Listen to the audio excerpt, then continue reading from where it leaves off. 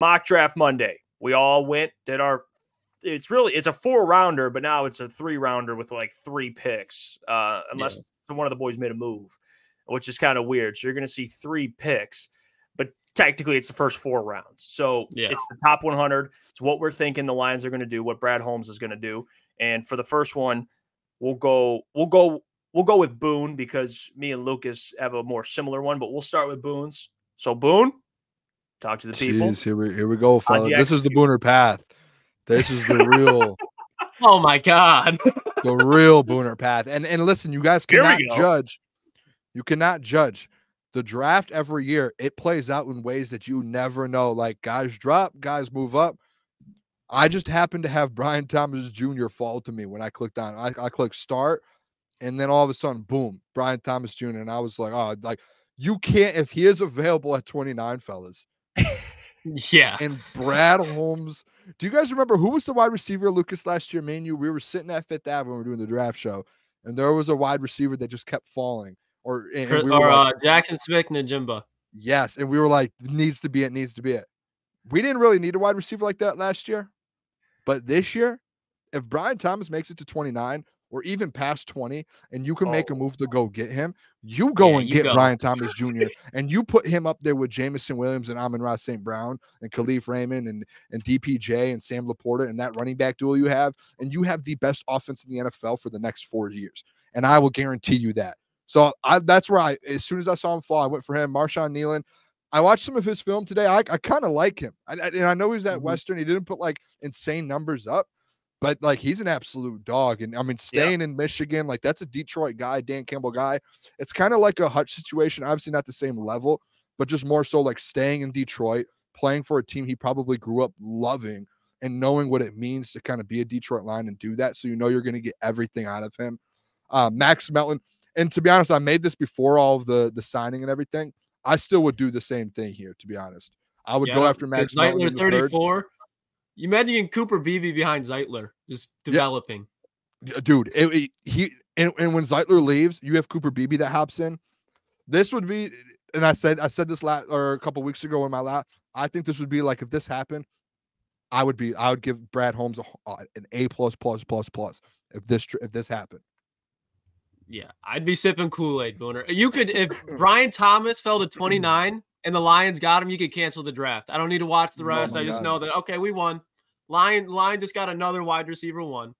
And I mean, if you get Max Melton in the 3rd, BB in the 3rd, or no, you got both of those guys into traded back in the 3rd. Yeah. Traded up into the 3rd again. A+++. Kool-Aid's flowing. This would be an amazing draft. Oh my gosh. I want some Kool-Aid right now. You boys are speaking facts. You guys are Brian Thomas Jr. Yeah. If he's at 29, yeah. Him and J-Mo on the field at the same time, yeah. Mm-hmm. How are you going to stop that? Amon-Ra under him? I'm telling you, best offense in the league for 4 years.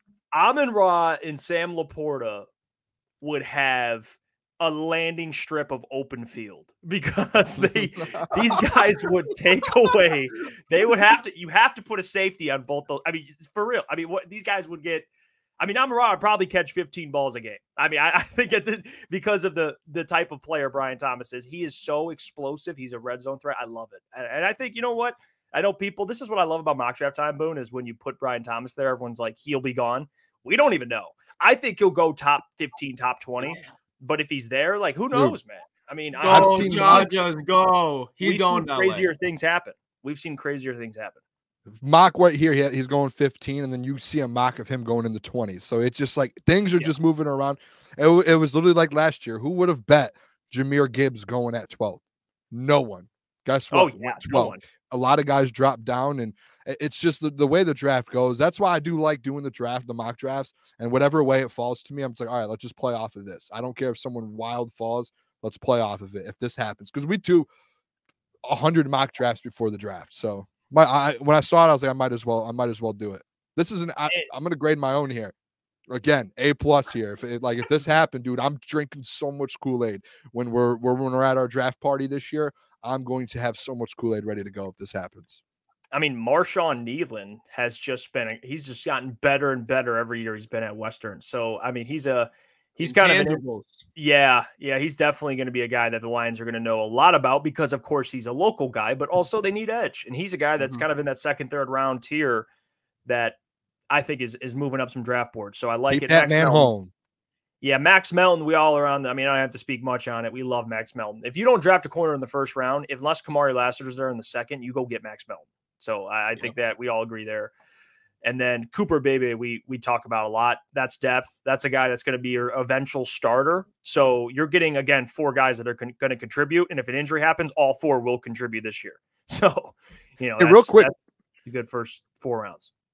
As well, Cooper Beebe, when I was drafting him, Mason McCormick was available as well, too. And I think Zach Zinter. Like, I think that, like, in that third round, if Brad gets back in the third round or gets an extra pick here in the top 90, top 100, which I think there's a chance you see him do somehow, some way, he's going to have a chance to get a guard that's going to be elite. Because Mason McCormick, remember that little, what is it, the 20-yard shuttle that Scott kind of brought up, and he was in that number to where like 85% of guards that get drafted and run that, they end up starting like 85% of snaps in their career or something, like some insane number. Yep. So he was available as well. I chose Cooper Beebe, but you're going to have some options there in the third.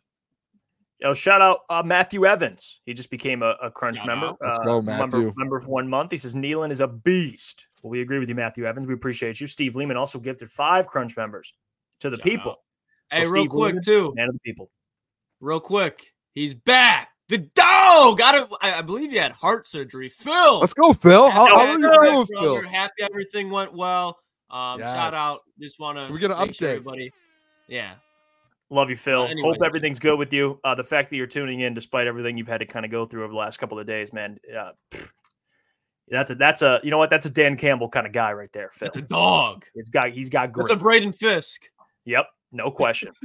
Well, speaking of some dogs here, Lucas, I'm going to pull up your mock draft. You and Booner. I think all 3 of us. These are all 3. We got some fire ones for the people. So here's Lucas. Says Lucas, break it down. What are we doing? Hey, I've been trading up in damn near every one of my mock drafts, and I just think Brad's going to move up. And I look at the teams that really are possible with moving up to and most realistic, and it's Miami, because you look at after Miami, it's a lot of teams in the NFC.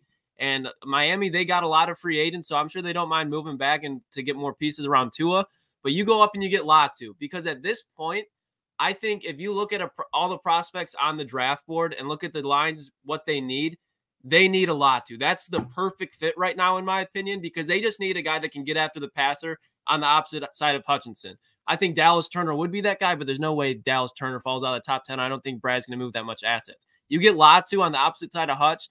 That's going to be a lethal combination for the next 4 to 5 years. We talk about Max Melton all the time. You get him in the second round. If he's there, I don't care if it's a little early. That's best player available. You get the best player available. You let him develop behind Carlton Davis, Cam Sutton, etc. And then the player that I've been falling in love with over the last week is Brendan Rice. Because what the Lions need receiving-wise is an X-wide receiver that can stretch the field and just go up and get one. And Brendan Rice, in my opinion, outside of maybe Marvin Harrison and Malik Neighbors, is the best wide receiver in this class at high pointing the football. If you go back and you watch Caleb Williams' film, a lot of these crazy plays where he's just like, fuck it, I'm making a play, they're jump balls to Brendan Rice. And he knows what he's going to expect when he gets in the NFL. Obviously, Jerry Rice, his father, best wide receiver in NFL history, and he's coached it. If you listen to Brendan Rice interviews, probably the most down-to-earth, humble prospect in this draft. So he's going to fit right in this locker room and realize, yeah, I'm not the number 1 wide receiver. I got to earn my reps. He would be a perfect fit. And for somebody like Antoine Randall L to develop, Brendan Rice, the ceiling is sky high, in my opinion, for what he brings to the game. I love this. Yeah, I love it. I mean, I'm gonna the fact that you traded up 8 spots, and you got arguably the best edge in the entire draft. That's what some people would say. I know Field Yates have said it. There's people that believe he's the best pass rusher. Dallas Turner, there's a higher ceiling, people say, with him, but a lot too as a pure pass rusher. Yeah, his hand fighting. I mean, he'd be regarded as best. Dude, I watched him today. Absolute demon, dude.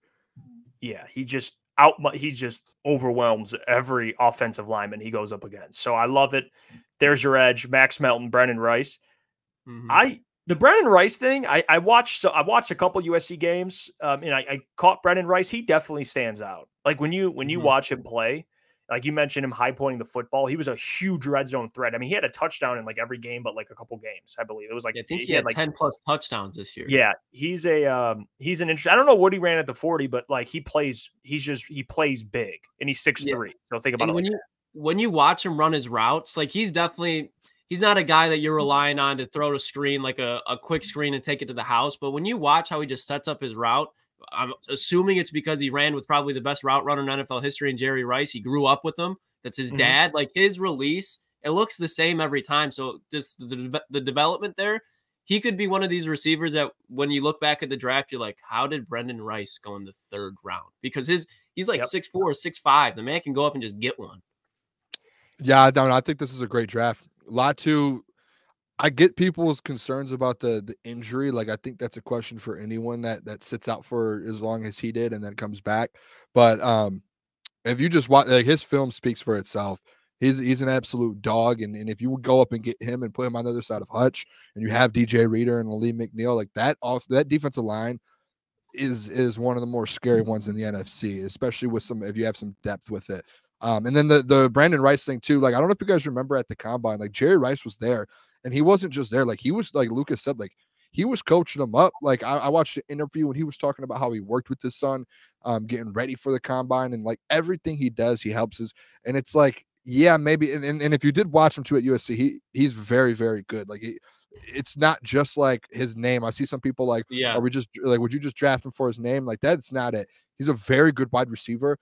On top of that, he has a very high ceiling. And that also is probably, because his dad's Jerry Rice, and he's going to be learning from one of the best, and his dad's going to be along his career for the next 4 years in Detroit. So, like, there is a benefit of that as well. But, like, he is a very good player at that. Like, he wasn't just like someone who went out there and had 2 touchdowns at USC and like 600 yards. Like, no, he went out there and dominated at USC with Caleb Williams. And you put him on an offense with Jared Goff, with Amon-Ra St. Brown, and the weapons you have. I mean, he would be a very, very good piece of this offense. Very good piece. I would not hate that. If that's your 3rd round receiver instead of doing one of the first 2 rounds, I would be happy with that. I see a comment here. Hala Dre says, what about Braden Fisk out of FSU, defensive tackle? Do you guys think that defensive tackle's still in play? I just don't think it is. Maybe I'm wrong. I don't think defensive tackle's in play early. Maybe in like the 3rd, 4th round. Like, I still think they probably want a guy to develop. But it's a depth piece because they already have so much depth there. I mean, they still want to see what Broderick and Levi are. As much as I don't believe in them, the Lions still do. So they're going to want to see what they have. You look at a guy like Josh Pascal, who also can play inside. In the first 3 rounds, I think before DJ Reader signed, I think Braden Fisk would have been in a lot of these mock drafts. But guys like that now, do you really want a Braden Fisk, or do you want a Max Melton, or do you want a wide receiver? Like, I just think the position and needs have changed since then. Yeah, I mean, if a defensive tackle like Fisk or someone falls, and you notice someone falling in the draft, I think Brad, again, that's like a best player available thing, to where you don't want to go by position, try to not go by position and just see what's the best player available. I could see him doing that, but outside of that, you still need someone behind DJ Reader and Lee McNeil. Like, you do still need you do need some depth there, because you really, like, do you trust the guys behind those 2 guys right now? Or I mean, I do not. Yeah, and again, to kind of Dre's point too, like, I get where he's come. Like, Braden Fisk, we all like him. I mean, it's not even the player; it's just the need. Like, I mean, if you draft another defensive tackle, then I mean, what are we doing with Broderick? Like, I'm serious. Like, why would you trade up for him in the 3rd round? Like, he should be the backup guy. And that, I'm not saying that, like, who knows? But, like, to me, that's more of an indictment. Like, you should be that confident in Broderick. You took him, you traded up to get him. So, I mean, but like, if they do that, and Pascal can play defensive tackle too. He's more of a hybrid. So, like, they got some pieces there. I agree with Jeff. Booner. Yeah, like, I get Jeff's point. It's like, you drafted him for a reason. Like, if they already feel like he didn't work out and Broderick didn't work out, or they need to wait another year and they need someone else, go. Yeah, but like, dude, like, you don't have the time just to be like, try and sit on your high horse and be like, well, I did it, so I have to sit there and I got to roll with it. Like, no, if you don't think Broderick is going to do that this year, like, and you have a best player available at that position, get him and make Broderick compete. That'll make Broderick better if he has more guys in that room to compete. So, like, that's going to help him. Don't just not draft a guy when you say you go best player available and you have a defensive tackle sitting there, and don't just leave him on the board when he's like at the top of your draft board just because you have Broderick Martin. Like, don't do that. Like, I do not like if he has Devondre Sweat sitting up there and he's at like the best remaining player. I'm just this isn't me saying Devondre. I'm just throwing out an example. This is an example. Okay. This is an example, boys. If that happens and he passes on him just because he's like, well, I have to see how Broderick plays out because I've drafted him last year. Like, you're at a point in the organization to where you can't just sit there on your high horse and be like that's like something in a rebuild when you're like, okay, we have time. You don't have time. It's if there's a guy in the 5th round that like do it. Oh, 5th round, I'm fine with. I'm just saying like someone drops to it. The top 3 rounds should not be defensive tackle. If he takes one in the 3rd, I'll be like, okay. Like maybe he gets an edge in the 4th. But you got it. You have to address at least edge and corner first. That's a must. You have to. I think edge, corner, and wide receiver. Because if you're trying to improve your defense, wide receiver too. But I'm just saying, like, I could see him taking a wide receiver in the 3rd, but he's like, all right, we can get a wide receiver in the 4th. We're going to take a defensive tackle. I'm not going to hate it because at the end of the day, your interior presence is going to be nuts. That's going to help Hutch, but you need to get an edge first. Yeah, and that's the thing with like Brad, and I kind of mentioned it. Like whatever the positions of need are, at the end of the day, like if there is a player that falls, he may just be like, you know what, Fisk is higher rated than any of these players. I'm taking him, which, whether we agree with it or not, but he's told us that's his strategy, like best player available. I think you said it, Boone. I think we all agree, wide receiver, edge, and corner. That's the 3. Would be kind of the 3. Unless you want to put guard in there, you can argue, but no, I'd prefer the other 3. But again, who knows if there's a defensive tackle there and a corner there, and he's like, Braden Fisk is better than the corner. Like that's where he's gonna take Braden Fisk. Like we've seen him put him on the edge. Put Fisk on the edge. Right, let him cook.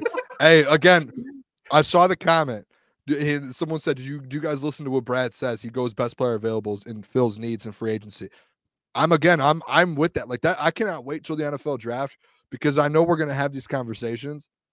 And what's going to happen is Brad's just going to go do his own thing. And we're all going to be like we're going to be doing the draft show and like, he's going to trade up and he's going to get back in the 1st round. He's going to do this, or we're going to be like, oh, whoa, what is he doing? And he's like, imagine if he just goes out there and gets like a linebacker. Like he just gets something wild and just goes off the board. Adrian gets Cooper? a Cooper DeJean. Like, what if he does that?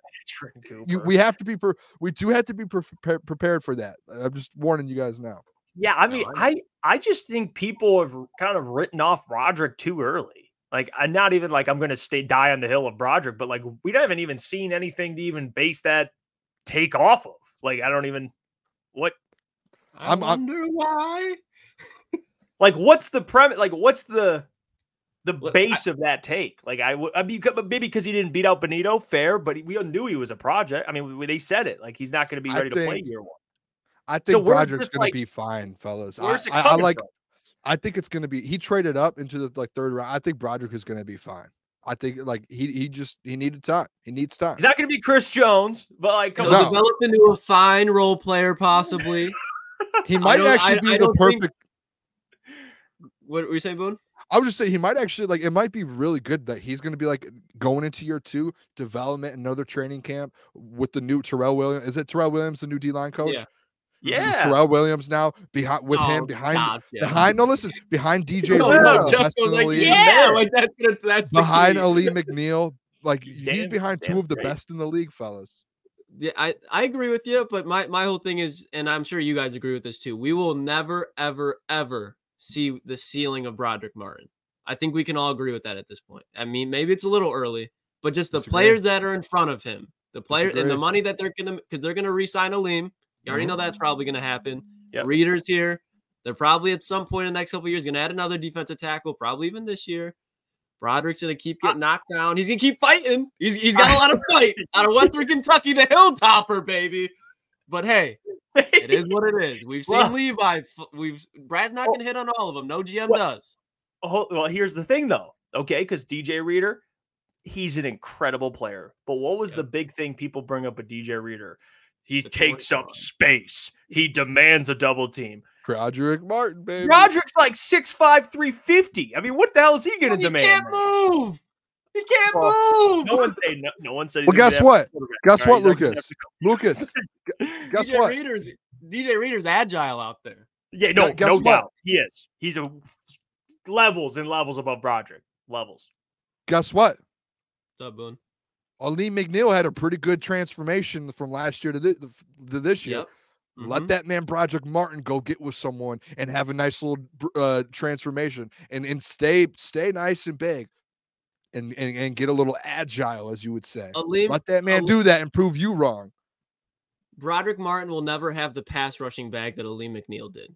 Or does. That's just fact. Yeah, I'm not saying. Well, and like Aleem McNeil, I thought the conversation was about taking up space, not pass rushing. Well, you brought up Aleem, and now he had a transformation. Aleem slimmed down. I'm not comparing the players. What I'm saying is like you can go get with the trainer in the NFL, and you can get more agile, and you can go out there and get better at that. That's not skill. That is like go work on that, dude. Like go get better. That's all he needs to do. He's going to be in the NFL for a full off season now. I'm not saying he's just going to never step on the field. All I'm saying is just the people that sounds like it. Broderick is going to be a problem in the interior of the Lions defense for years. You put him next to Aiden Hutchinson. I know it wasn't, but I'm saying when the hype around when he first get drafted, Who said that? I don't see those days happening. It's you, Jeff? This is where what? Are you the one saying that Broderick's gonna be next to Aiden Hutchinson? Is that you? Well, people were like, no, around the draft time, like we talk about like how people react to the Gibbs pick and the Campbell pick. Yeah, it was people when they draft. saw Brad trade up for a guy that was massive out of Western Kentucky that knew it. They were like, who the hell is this guy? Brad's got a gem. He's got a gem. No one knows about him yet. No one knew about him. To be fair, you for Brad Holmes, every draft pick he makes, even if it's rounds 1 through 7, it could be the 7th round. You're like, this guy could be something because Brad Holmes just finds guys, man. It's just maybe it's a bad thing, but it's a great thing. But maybe there is some, where you get false hope with certain guys. But like Broderick's different because you traded up in the 3rd round. Like he should be good. That's where you got Kirby Joseph. You know what I mean? So develop. So, hey, we'll get to my mock here, and we'll see what I did. Yeah, that was a pretty big gap in between. I didn't realize we were still doing mock drafts. In my head, I'm like, all right, what's our next segment? I was about to. All right, and I want to clarify real quick. I hope I'm wrong about Broderick. Like I do. I hope you will. You will. No, I'm just kidding. Jeez, Chris Jones, huh? Chris Jones, huh? Come on. Hey, no. All right. I'll stand on that. We won't ever do that. I'm just kidding. All right, here's my mock. Lucas, I don't know how the hell you traded up with the Dolphins for a 5th. I had to give up a 3rd for it to work. I literally tried it 4 times. Oh, hey, I got robbed, but hey, don't mind the capital. That's up to Brad Holmes. He handles the capital. I took care of the players. All right. I got PFF sometimes screws me too, man. Oh, it's bad. But I traded up to 20. It was Jackson Powers Johnson or Laiatu Latu. I had to make a decision. All right. I sat there. I was sitting there. I'm like, man, I want to take JPJ so bad because he's going to be the eventual starter after Zeitler leaves or Ragnow retires. That would have been a great pick. But I said, you know what? We need a guy. I went kind of like what Booner and you were talking about earlier. I need a guy who can come in and play right away, who come in and contribute right away. And I took Laiatu Latu. There is injury risk, but hey, maybe that makes Brad a little horny. Who knows? Maybe that entices him. I'm just saying. So he takes Laiatu Latu. Now at 61, this is something I haven't seen before. Jalen Polk. You mentioned Brendan Rice. His ability to high point the ball. In that like top of the draft, high pointing the football, go up and get contested catches. Jalen Polk is up there too. He's not the most, kind of like Brendan Rice. They're kind of similar in a way where they're not like explosive athletes, but they just make plays. And that's kind of what you're missing with Josh Reynolds. I like Jalen Polk a lot. He had a very, very productive year this year at Washington. And in the 2nd round, there's some good wideouts available. And I was still able to get Max Melton at 73. So, we have some similar mocks, and we didn't even tell each other who we were taking. So that means great minds think alike. We got Max Melton on all of them, I think. Yeah, you know what? Every last can we have real quick? Let's just have this Max Melton conversation because I saw someone in the chat say you guys love Max Melton. If Max Melton gets to our pick in the 70s and Brad doesn't draft him, our show, and we've been pushing Max Melton on all of our like listeners and everyone who follows us. It's gonna be like, what are we doing, Brad? When it's probably he's making a good decision, but we're all just gonna be like, Max Melton's there. Why didn't you I feel like that's gonna be the situation. I could see it.